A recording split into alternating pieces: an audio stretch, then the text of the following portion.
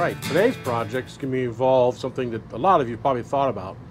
And that's replacing, upgrading the crappy quality on this Furrion soundbar to provide sound for the TV and from the onboard radio. Went to Costco, came across a soundbar that has built-in subwoofers for a really good price. It's Yamaha ATS 1080. So I'm going to take a look at that, and that'll be the project for the day. All right, as on just about every RV built, you have two sources of power. You've got 12 volt DC and you've got the AC current for the house, the shore power. On our trailer, the TV is AC or shore powered. The radio is 12 volt powered, and that's our AC right there. You can probably hear it. The sound bar is fed through the radio and is also 12 volt. The problem is the new sound bar is AC powered, shore powered, house powered. So what I'm going to do, something we have to consider, is it probably won't be able to feed it through the radio anymore. It'll be a direct connect to the TV, provide sound off the TV. The speakers and the reception on this are so lousy that we really don't listen to it as a radio. We don't use it as a radio. Mostly just a DVD player to feed image to the TV, which it'll still do. But what we'll do is we'll hook the new soundbar to the TV. So our soundbar is wall mounted. So I've got to get this off. Are the connections. That are the connections for power and audio, video in, video out. So that should be compatible. I'll need to take this down. The new one is tabletop or wall mountable. So once I get the old one down, we'll go from there. All right, let's take these out.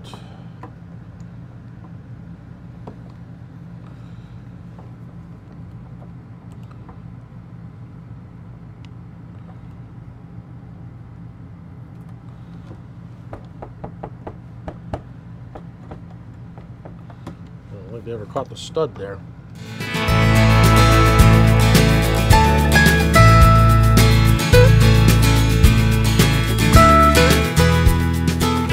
Open the box.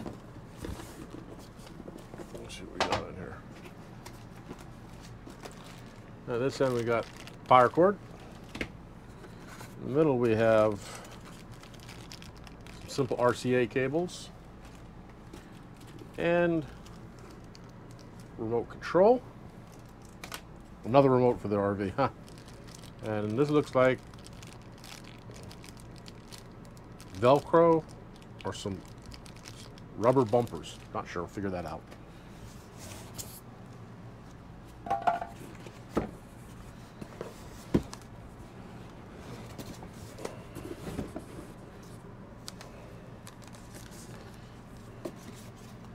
Also inside the box we have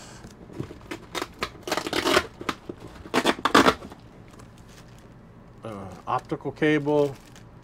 It looks like the instructions.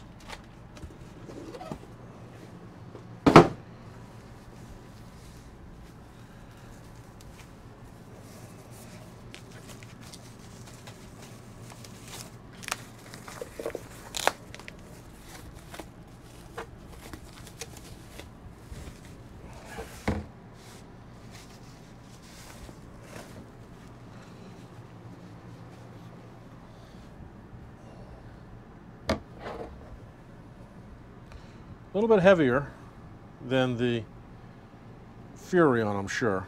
So it's going to be mounted solidly to the wall. Looks like the hangers are here. Yeah. HDMI, 2 of them. Amplifier, TV, subwoofer. Out. If you have a separate powered subwoofer. This is probably the RCA cables. I doubt this Furrion TV has an optical. In the instruction manual didn't show an optical output, just RCA. So yeah, I got 2 RCA cables for the deck of the TV, and this one for the sound bar.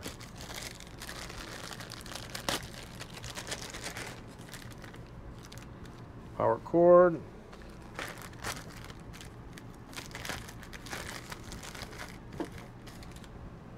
Yeah, that's an optical cable. I'll look see if there's an optical jack on the back of the TV. I doubt it.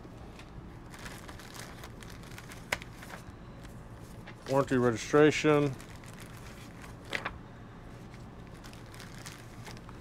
Owner's manual, quick start guide. All right. It'll take a few minutes to get familiar with this stuff.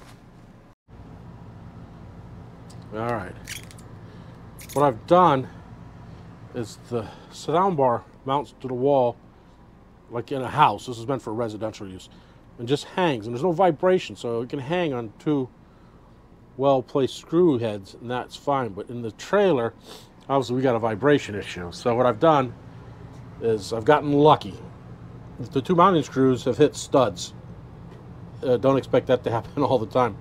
But I've set this, and the template comes with it. So you get to set up perfectly where you want the mounting screws. What I've done is I've lowered this enough so the soundbar will rest on this, and this will help hold some of that weight. I'll set these so they click into place tightly, and then I'm going to put a Velcro strap in the wall here to go around the soundbar to help hold it in place. I think that's going to work, so let me do that now. All right. Remember earlier I showed you some rubber spacers that came with it? Well, they go back here, and they're attached to the soundbar back here and here. What I've done is I've set the screws just deep enough to allow me to push this on, compress that styrofoam or that neoprene spacer enough to catch the head of the screw, and then the expanding neoprene, when I let go, has put some good tension on this. So this is solid. As you can see, it's resting on the top of this cabinet. So this is holding its own weight. I'm still going to put a Velcro strap on here because I'm just not comfortable with it 100%. All right, these neoprene spacers come in the packet, come in the box, and there's 2 of them, one there and one there. You put them where you want them, but this is where they kind of show in the diagram. What this does is allow for there to be space between a wall and a sound bar so it can breathe. It's got some vent back here, so apparently it generates some heat. And the screw head, when it goes in here, if I can push this hard against the wall, I can compress that enough to get the screw heads in, and then when I release it, this will create tension against the screw heads, and that helps hold it in. That, coupled with the Velcro strap that I've got now mounted to the wall, should keep this up on the wall without falling off during travel.